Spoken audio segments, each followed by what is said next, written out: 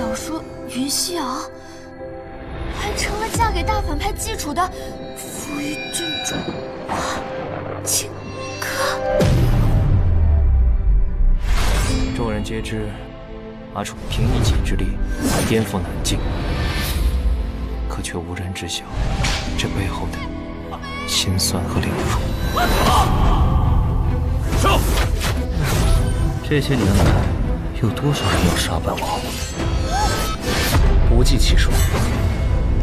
都怪我，是我让基础经历了这些。现在我终于知道，没有无缘无故的恨，也没有无缘无故的坏。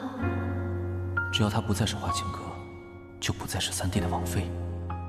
殿下与其他皇室之人截然不同，是西瑶心中最好的男子。小青，你说等故事结束你就会离开，那如果我们的故事永远不结束，你是不是就可以永远陪着我？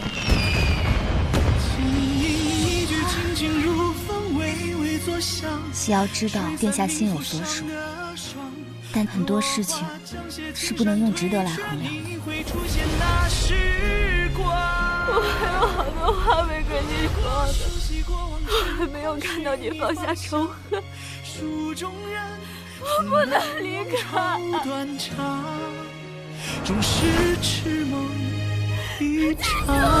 先生，你说我该如何去感化一个人，能让他放下屠刀，立地成佛？放下屠刀，立地成佛，试问天下，能有几人做得到呢？我明白了，让魔鬼变成佛，这太难了，还是让他先做个人，对吧？从小事做起，让基础感受到人间充满爱。你到底想做什么？我就是想做好我的本分。以后我给你提供睡前讲故事服务吧。2日后，本宫要在宫内举办宴会，宣布二殿下定亲之事，特别邀请绿王和绿王妃前来宴会。他这是何意啊？宴会？他倒是给本王制造了个机会。殿下的意思是要当众？没错。殿下，你带我一起去，这次我必须阻拦他。找人假冒王妃不就行了？我看你就挺合适。这可是欺君之罪。属下有些忧虑。那你先说说，你有什么好的办法？除非让真正的三嫂回来。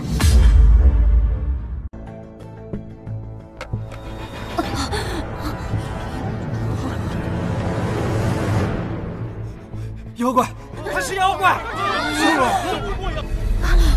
公主，留下！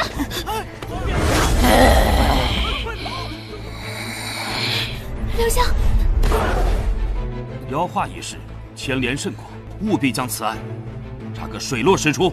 多年未见，这侄女儿是真是假？藏着什么猫腻儿？难道你不是扶余郡主花青歌？柳香他在东正寺里死了。这牢房又称铁匣子，出口只有一处。这是齐王府今夜送来的金刚符，这伏魔杵也是齐王府送来的。这真道馆的伏魔杵非常灵验，是不是这柳香真的是妖？齐王送来的伏魔杵，却刺进了死者的胸口，这不正是说明齐王是凶手？芳儿，你别怕啊，一切有母妃担着。就我说呀，说太子殿下杀吴雪姬是因为情杀，我真没想到啊，这小子那是因为得了刀才杀了他。那他俩是怎么死意外？哎，你说这太子殿下和吴雪姬是什么关系？啥关系啊？做出这，不然吴雪姬死的时候，太子怎么会在身边呢？就是。来，最新消息，惊天大卦！你们知道这是什么吗？什么呀？这是绿王殿下写给吴雪姬的情诗啊！绿王殿下写的情诗怎么会在你手里啊？对啊，在你手里啊！瞎说呢吧你！我们不可一世的绿王殿下，居然喜欢吴雪姬。绿王殿下喜欢吴雪姬，我们大家要团结一心，让绿王殿下的痴情发扬光大，让整个圣京城都为绿王殿下的痴情感动落泪。他喜欢吴雪姬。那太子和吴雪姬和绿王是什么关系啊？兄弟相争吗？当然不是啦，绿王殿下暗恋吴雪姬，吴雪姬和太子殿下清清白白。你说我们就信啊？你不信啊？你知道我是谁吗？知道我背后的人是谁吗？谁呀？你是谁啊？对啊。当然是绿王殿下啦。绿王殿下，说我们就信吗？绿王殿下是我的主人，我这可是内幕消息。他是绿王的人，那他说的话应该是真的。我觉得谁知道？骗子。本王会是个不错的主人。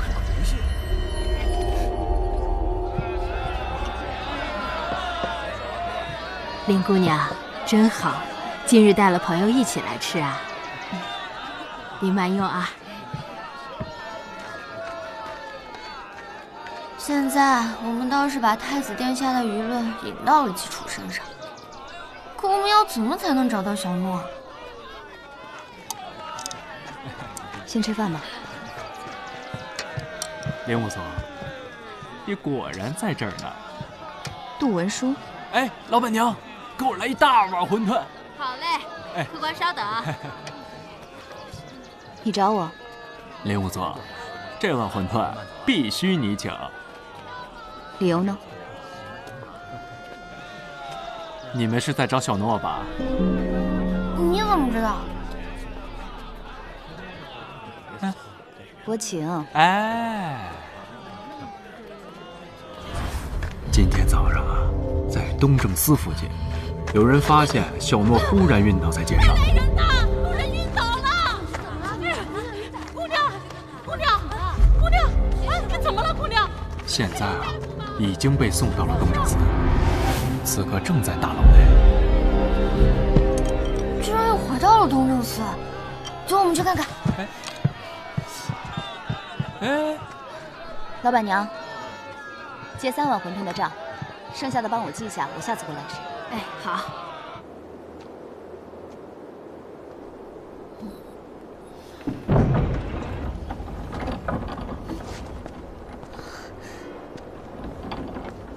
怎么样？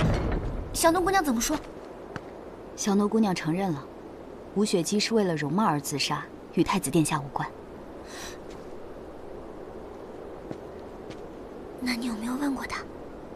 她见过姬主吗？我问了，小诺姑娘说并未见过绿王殿下。那她是怎么离开歪脖子破庙的？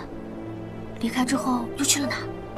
她说，她放心不下吴雪姬，所以决定去见她一面。谁知中途体力不支晕倒了，醒来的时候发现自己已经在东正司。那好吧。